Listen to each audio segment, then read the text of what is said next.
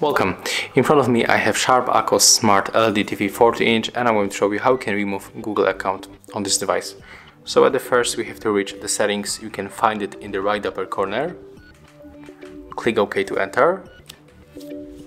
Right now we have to move for the accounts and singing.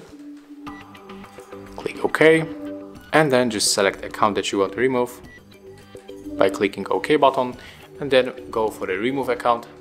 Click OK and go for OK one more time. And as you can see, our account is removed, and right now we can, for example, add the new one. So thank you guys for watching. Leave thumbs ups, comments and subscribe to our channel.